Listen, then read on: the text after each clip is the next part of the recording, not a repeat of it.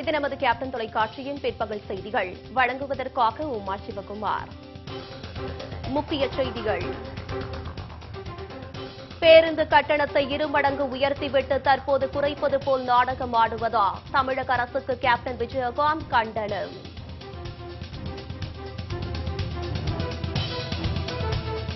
பேருந்து கட்டண உயர்வை கண்டித்து கேப்டன் விஜயகாந்த் தலைமையில் இன்று மாலை மாபெரும் கண்டன ஆர்ப்பாட்டம்.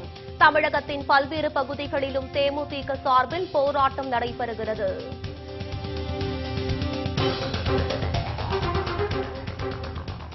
குறைந்த கட்டணத்தில் அனைவருக்கும் மருத்துவ சேவை அளிக்க அரசு உறுதி. நாடாளுமன்ற கூட்டுக் கூட்டத்தில் குடியரசுத் தலைவர் ராம்நாத் கோவிந்த் உரை.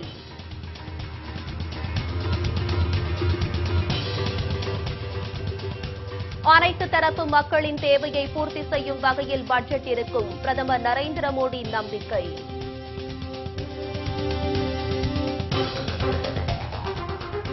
தமிழக அரசின் பேருந்து கட்டண குறைப்பு அமலுக்கு வந்தது. மாநகர பேருந்துகளில் வெறும் ₹1 குறைக்கப்பட்டதால் மக்கள் அதிருப்தி.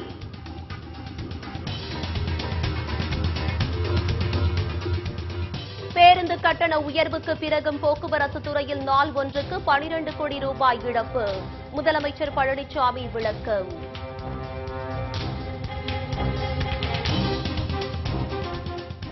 விரிவான செய்திகள்: பேருந்து கட்டணத்தை இருமடங்கு உயர்த்திவிட்டு தற்போது குறைப்பது போல் தமிழக அரசு நாடகம் ஆடுவதாக தேமுதிக தலைவர் கேப்டன் விஜயகாந்த் குற்றம் சாட்டியுள்ளார்.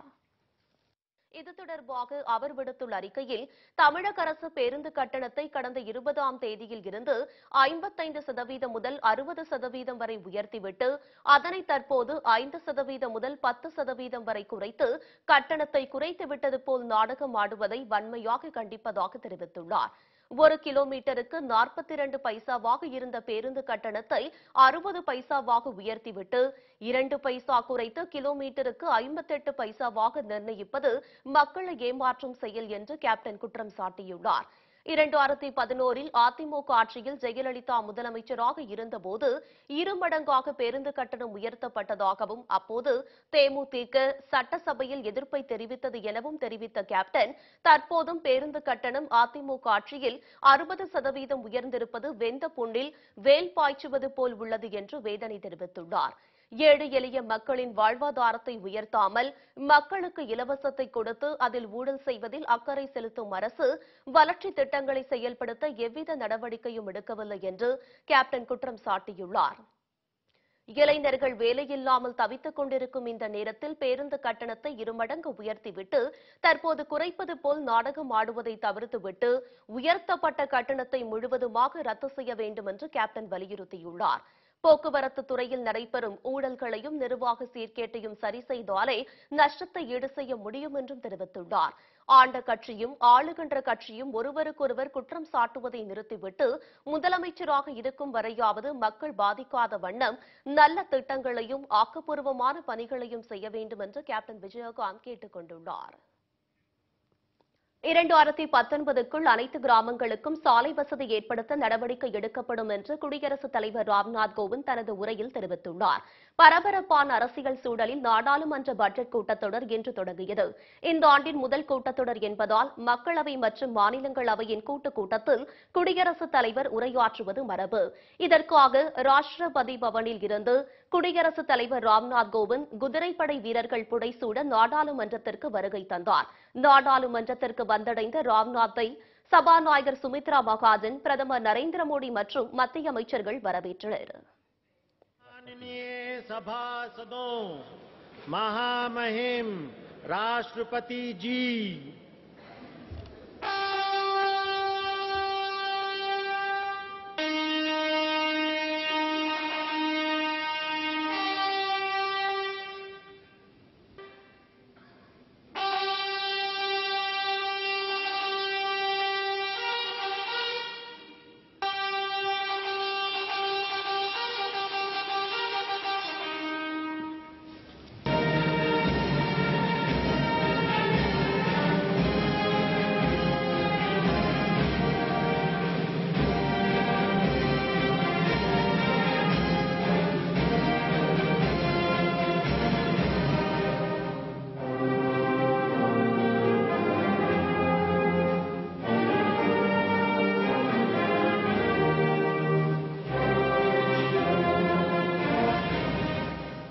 இதன் தொடர்ச்சியாக குடியரசுத் தலைவர் ராம்நாத் கோவிந்த் நாடாளுமன்ற மைய மண்டபத்தில் உரையாற்றினார். அப்போது மோடி தலைமையிலான தேசிய ஜனநாயக கூட்டணி அரசு செய்துள்ள திட்டங்களை பட்டியலிட்டார். இது என்னென்ன இந்த அரசு செய்யப் போகிறது என்பதையும் ராம்நாத் கோவிந்த் தனது உரையில் தெரிவித்துள்ளார். நலிந்த பிரிவினர் மற்றும் பெண்கள் நலனில் அரசு அதிக அக்கறை செலுத்தி வருகிறது என்று ராம்நாத் கோவிந்த் தெரிவித்தார். மேலும் 3 லட்சம் குடும்பத்தினருக்கு சமையல் எரிவாயு இணைப்பு வழங்கப்படும் என்று தெரிவித்தார். இஸ்லாமிய பெண்களின் சமூக விடுதலைக்கு முத்தலாக் சட்டம் மூலம் அரசு வழிவகுத்துள்ளது என்று தெரிவித்தார். விவசாயிகளின் கடன் தள்ளுபடி மற்றும் அவர்களின் தொழில் முன்னேற்றத்திற்கு அரசு முன்னுரிமை தரும் என்று குடியரசுத் தலைவர் ராம்நாத் கோவிந்த் தெரிவித்தார். மேலும் 2019க்குள் அனைத்து கிராமங்களுக்கும் சாலை வசதி ஏற்படுத்த நடவடிக்கை எடுக்கப்படும் என்று தெரிவித்தார். माननीय सदस्यगण, मुस्लिम महिलाओं का सम्मान कई दशकों तक राजनैतिक लाभ हानि का बंधक रहा। अब इस देश को उन्हें इस स्थिति से मुक्ति दिलाने का अवसर मिला है। मेरी सरकार ने 3 तलाक के संबंध में एक विधेयक संसद में प्रस्तुत किया है।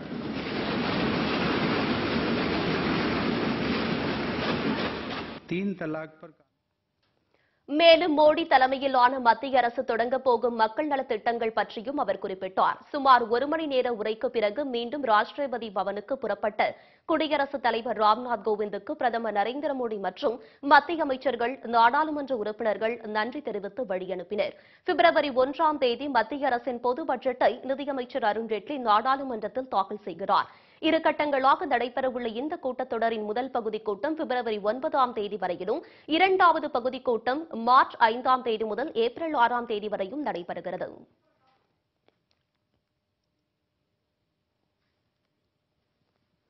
மக்கள் விரோத அதிமுக அரசை கண்டித்தும் பேருந்து கட்டண உயர்வை திரும்பப் பெற வலியுறுத்தியும் தேமுதிக தலைவர் கேப்டன் விஜயகாந்த் தலைமையில் சென்னையை அடுத்த பல்லாவரத்தில் இன்று மாபெரும் கண்டன ஆர்ப்பாட்டம் நடைபெறுகிறது.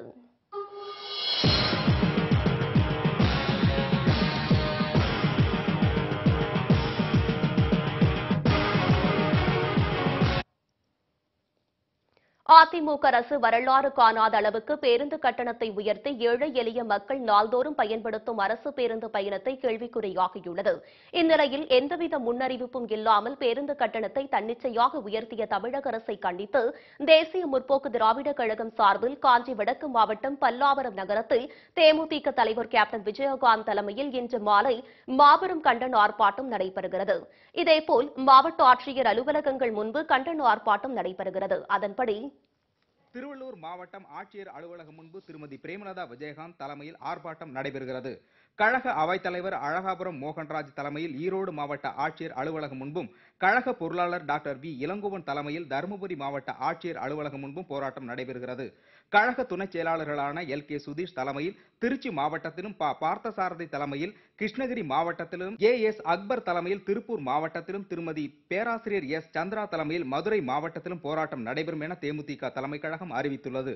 சிவகங்கை மாவட்ட ஆட்சியர் அலுவலகம் முன்பு நடைபெறும் போராட்டத்திற்கு கழக வழக்கறிஞர் அணி செயலாளர் MR பன்னீர்செல்வமும், சென்னை மாவட்ட ஆட்சியர் அலுவலகம் முன்பு நடைபெறும் போராட்டத்திற்கு கழக உயர்மட்ட குழு உறுப்பினர் கிருஷ்ணமூர்த்தியும், விருதுநகர் மாவட்ட ஆட்சியர் அலுவலகம் முன்பு நடைபெறும் போராட்டத்திற்கு கழக உயர்மட்ட குழு உறுப்பினர் J பாலனும் தலைமை ஏற்கிறார்கள். கேப்டன் கழக மன்ற செயலாளர் செல்வ அன்புராஜ் ராமநாதபுரம் மாவட்ட ஆட்சியர் அலுவலகம் முன்பு நடைபெறும் போராட்டத்திற்கு தலைமை ஏற்கிறார். கழக கேப்டன் மன்ற துணை செயலாளர் ராஜா சந்திரசேகர் கடலூர் மாவட்டத்தில் நடைபெறும் போராட்டத்திற்கும், கழக கேப்டன் மன்ற துணை செயலாளர் KS சுல்தான் பாஷா சேலம் மாவட்டத்தில் நடைபெறும் போராட்டத்திற்கும், கழக மகளிர் அணி செயலாளர் திருமதி மாலதி வினோத் கரூர் மாவட்டத்தில் நடைபெறும் போராட்டத்திற்கும் தலைமை தாங்குகிறார்கள்.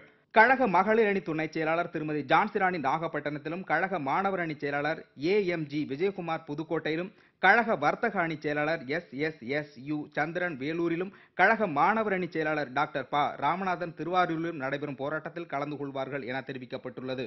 கழக நெசவாளர் அணி செயலாளர் ராமநாதன் கன்னியாகுமரி மாவட்டத்திலும், கழக நெசவாளர் அணி துணை செயலாளர் கோதை S மாரியப்பன் கோயம்புத்தூர் மாவட்டத்திலும், கழக கலை இலக்கிய அணி துணை செயலாளர் MVS ராஜேந்திரநாத் திருநெல்வேலி மாவட்டத்திலும் நடைபெறும் போராட்டத்திலும் கலந்து கொள்கிறார்கள். நீலகிரி மாவட்ட ஆட்சியர் அலுவலகம் முன்பு நடைபெறும் போராட்டத்தில் கழக கலை இலக்கிய அணி துணை செயலாளர் சிங்கை K சந்துருவும், தொழிற்சங்க பேரவை செயலாளர் காளிராஜன் திருவண்ணாமலை மாவட்ட ஆட்சியர் அலுவலகம் முன்பு நடைபெறும் போராட்டத்திலும் பங்கேற்கிறார்கள். தொழிற்சங்க பேரவை பொருளாளர் S முஜிபுர் ரஹ்மான் தேனியிலும், தொழிற்சங்க பேரவை துணை செயலாளர் DK விஜய் வெங்கடேஷ் நாமக்கல்லிலும், தொழிற்சங்க பேரவை துணைத் தலைவர் S மாதவன் அரியலூரிலும், தொழிற்சங்க பேரவை துணை செயலாளர் P வேணுராம் பெரம்பலூரிலும், தொழிற்சங்க பேரவை துணைச் செயலாளர் ஆதிலிங்க பெருமாள் தூத்துக்குடியிலும், கழக முன்னாள் துணை செயலாளர் உமாநாத் விழுப்புரத்திலும் நடைபெறும் போராட்டத்திற்கு தலைமை வகிப்பார்கள் என தெரிவிக்கப்பட்டுள்ளது. கழக முன்னாள் துணை செயலாளர் ஜாகிர் உசேன் தஞ்சாவூர் மாவட்ட ஆட்சியர் அலுவலகம் முன்பு நடைபெறும் போராட்டத்திற்கு தலைமை வகிப்பார் என தேமுதிக தலைமை கழகம் அறிவித்துள்ளது.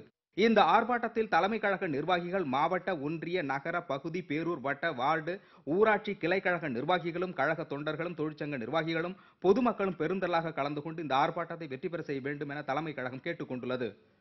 மத்திய அரசு தாக்கல் செய்யும் பட்ஜெட் வளர்ச்சிக்கானதாக இருக்கும் என்று பிரதமர் நரேந்திர மோடி நம்பிக்கை தெரிவித்துள்ளார். பட்ஜெட் கூட்டத்தொடரில் பங்கேற்பதற்காக நாடாளுமன்றத்திற்கு வந்த பிரதமர் நரேந்திர மோடி செய்தியாளர்களை சந்தித்தார். அப்போது பேசிய அவர், இந்த பட்ஜெட் கூட்டத்தொடரில் முத்தலாக் மசோதாவை நிறைவேற்ற அனைத்து கட்சிகளும் ஒத்துழைப்பு வழங்க வேண்டும் என்று கேட்டுக் கொண்டார். இந்த பட்ஜெட் வளர்ச்சிக்கானதாக இருக்கும் என்றும் அனைத்து தரப்பினரின் விருப்பங்களையும் தேவைகளையும் பூர்த்தி செய்வதாக இருக்கும் என்று பிரதமர் நரேந்திர மோடி நம்பிக்கை தெரிவித்துள்ளார். அதிலும் சாமானிய மக்களின் எதிர்பார்ப்பை நிறைவேற்றுவதாக இருக்கும் என்றும் அவர் குறிப்பிட்டுள்ளார். देश के सामान्य से सामान्य मानवी की आशा अपेक्षाओं को परिपूर्ण करने वाला बजट आएगा और बजट के बाद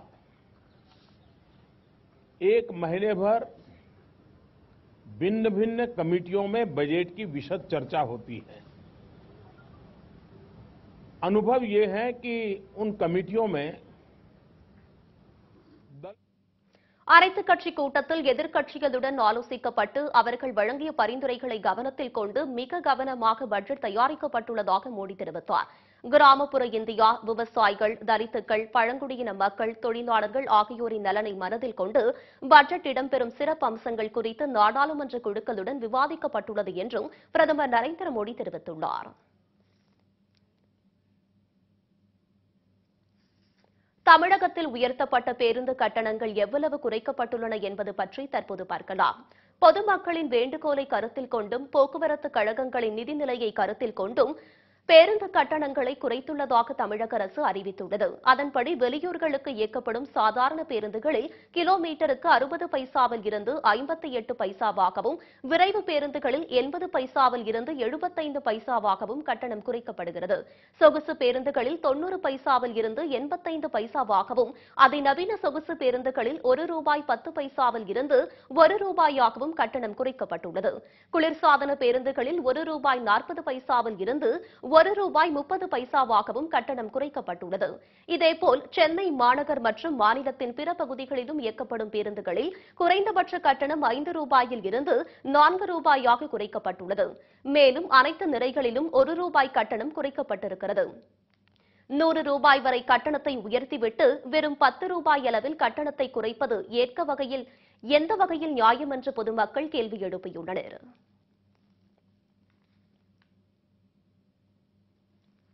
கட்டண உயர்வுக்கு பிறகும் தமிழக அரசு போக்குவரத்து கழகம் நாள் ஒன்றுக்கு 12 கோடி ரூபாய் இழப்பை சந்தித்து வருவதாக முதலமைச்சர் எடப்பாடி பழனிசாமி தெரிவித்துள்ளார். சென்னையில் ராயப்பேட்டை அதிமுக தலைமை கழகத்தில் அதிமுக உறுப்பினர் சேர்க்கும் பணிகளை முதலமைச்சர் எடப்பாடி பழனிசாமி மற்றும் துணை முதலமைச்சர் பன்னீர்செல்வம் கூட்டாக தொடங்கி வைத்தனர். இதன் பின்னர் தலைமை அலுவலகத்தில் பல்வேறு விவகாரங்கள் குறித்து இருவரும் ஆலோசனை மேற்கொண்டனர். இதன் பின்னர் செய்தியாளர்களை சந்தித்த எடப்பாடி பழனிசாமி, கட்டண உயர்வுக்கு பிறகும் தமிழ்நாடு போக்குவரத்து கழகத்திற்கு நாள் ஒன்றுக்கு 12 கோடி ரூபாய் அளவுக்கு இழப்பை சந்திக்கிறது என்றார்.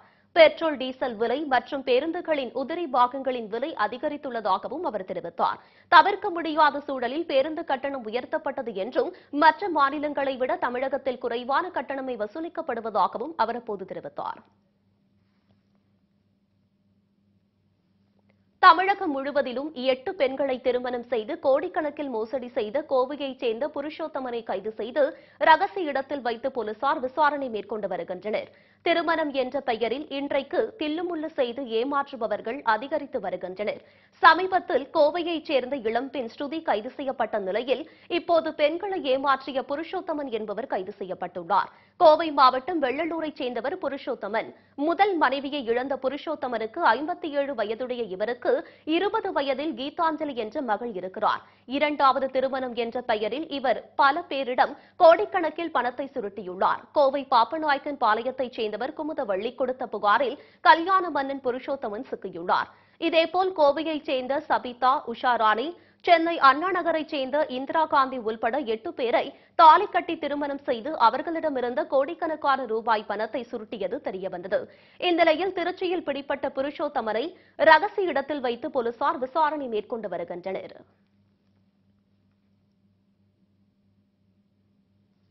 பல்வேறு நிகழ்வுகளை இனி சுருக்கமாக செய்தித் துறல்களாக தற்போது காண்போம்.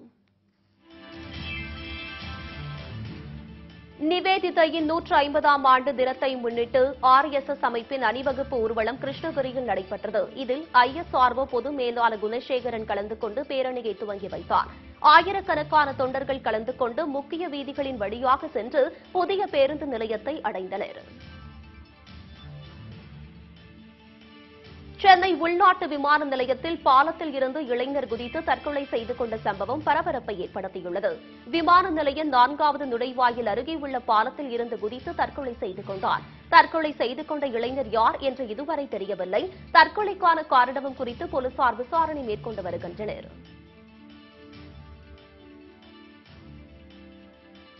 சென்னை நீலாங்கரை அடுத்த பாலவாக்கம் கடற்கரையில் ஆமைகளின் பாதுகாப்பு குறித்து விழிப்புணர்வு ஏற்படுத்தும் வகையில் மாபெரும் மணல் சிற்ப போட்டி நடைபெற்றது.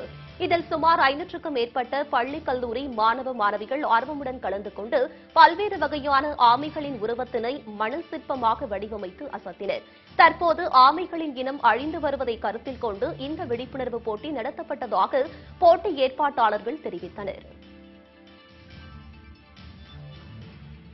மாணவர்களின் கலைத்திறனை வெளிக்கொண்டு வரும் விதமாக ஆச்சி ஃப்ரூட் ஜாம் நடத்திய ஓவியப் போட்டி சென்னை நுங்கம்பாக்கத்தில் உள்ள குட் ஷெப்பர்ட் பள்ளியில் நடைபெற்றது. சிறுவர்கள் முதல் 10ஆம் வகுப்பு மாணவர்கள் வரை நடைபெற்ற இந்த ஓவியப் போட்டிகளில் ஆயிரக்கணக்கான மாணவ மாணவிகள் கலந்து கொண்டு தங்கள் திறமையை வெளிப்படுத்தினர். பல்வேறு பிரிவுகளாக நடைபெற்ற இந்த ஓவியப் போட்டிகளில் சிறப்பாக ஓவியம் தீட்டிய மாணவ மாணவியர்களுக்கு பரிசுகள் வழங்கப்பட்டன. இந்த நிகழ்வில் சிறப்பு விருந்தினராக கலந்து கொண்ட ஆட்சி குழும நிறுவனத்தின் நிறுவனரும் நிர்வாக இயக்குநருமான AT பத்மசிங் ஐட்சன் மகன்களுக்கான அபிஷேக் ஆபிரகாம், அஸ்வின் பாண்டியன் ஆகியோர் பம்பர் பரிசான பாங்காக் சென்று வருவதற்கான பயண டிக்கெட்டையும் 2ஆம் பரிசான ஐபேடையும் வெற்றி பெற்ற மாணவ மாணவிகளுக்கு வழங்கினார்.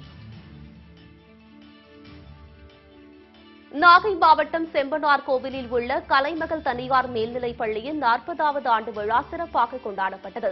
இந்த விழாவில் பள்ளி மாணவர்களின் கலை நிகழ்ச்சிகள் நடைபெற்றது. இந்த விழாவில் திரைப்பட நடிகர் மயில்சாமி கலந்து கொண்டு பல்வேறு நிலைகளில் சிறப்பாக விளங்கும் பள்ளி மாணவர்களுக்கு பரிசுகளை வழங்கி பாராட்டினார். சந்திர கிரகணத்தையொட்டி திருப்பதி ஏழுமலையான் கோவில் வரும் 31ஆம் தேதி நடை மூடப்படும் என்று தேவஸ்தானம் அறிவித்துள்ளது. கோவிலில் காலை 11 மணி முதல் இரவு 10:30 மணி வரை நடை மூடப்படும் நிலையில் திவ்ய தரிசனம் மற்றும் மூத்த குடிமக்களுக்கான தரிசனமும் ரத்து செய்யப்படுகிறது. காத்திருக்கும் அறையிலும் பக்தர்கள் தங்க அனுமதி இல்லை என்றும் அதற்கேற்ப பக்தர்கள் தங்களது தரிசன திட்டத்தினை அமைத்துக் கொள்ள வேண்டும் என்று தேவஸ்தானம் கேட்டுக் கொண்டுள்ளது. தேவஸ்தானம் சார்பில் வழங்கப்படும் இலவச உணவு அன்று ரத்து செய்யப்படுவதாகவும் தெரிவிக்கப்பட்டுள்ளது.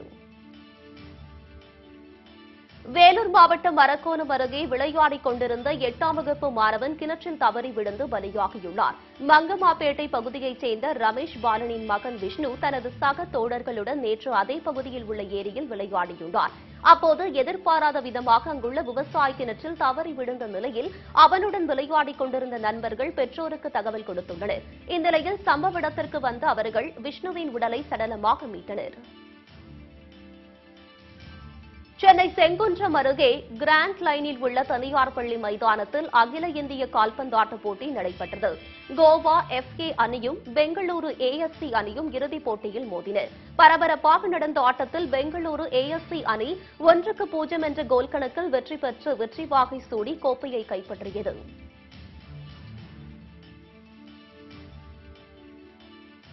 கடலூர் துறைமுகம் அருகே உள்ள மோகன் சிங் வீதியில் நேற்று இரவு நடந்த தீ விபத்தில் சுமார் 7 வீடுகள் தீயில் எரிந்து நாசமானது. ஒரு வீட்டில் ஏற்பட்ட தீ அடுத்தடுத்த வீடுகளுக்கு வேகமாக பரவியது. தகவல் அறிந்த தீயணைப்பு வீரர்கள் வருவதற்குள் குடிசை வீடுகள் அனைத்தும் எரிந்து சாம்பலானது. இந்த தீ விபத்தில் பல லட்சம் ரூபாய் மதிப்பிலான பொருட்கள் தீக்கிரையாகின. விபத்து குறித்து போலீசார் வழக்கு பதிவு செய்து விசாரணை மேற்கொண்டுள்ளனர்.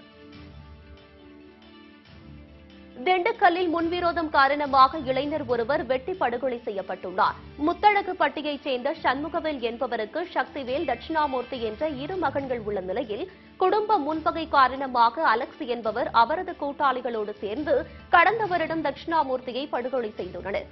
இந்நிலையில் ஜாமீனில் வெளியே வந்த அலெக்ஸ் சக்திவேலை சரமாரியாக வெட்டியதில் உயிரிழந்துள்ளார்.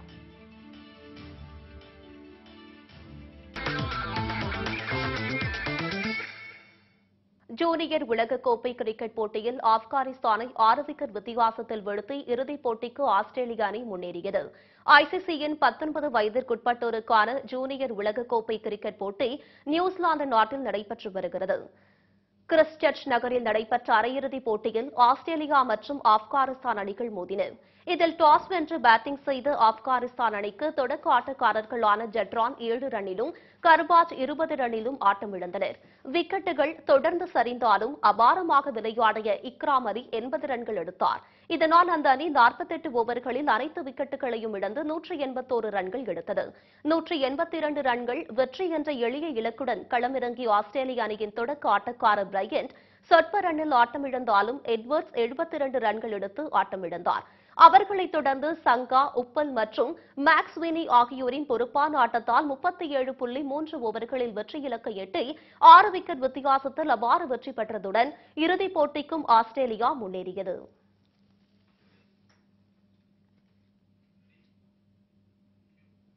இத்துடன் செய்திகள் நிறைவடைகின்றன. மீண்டும் செய்திகள் மாலை 6 மணிக்கு.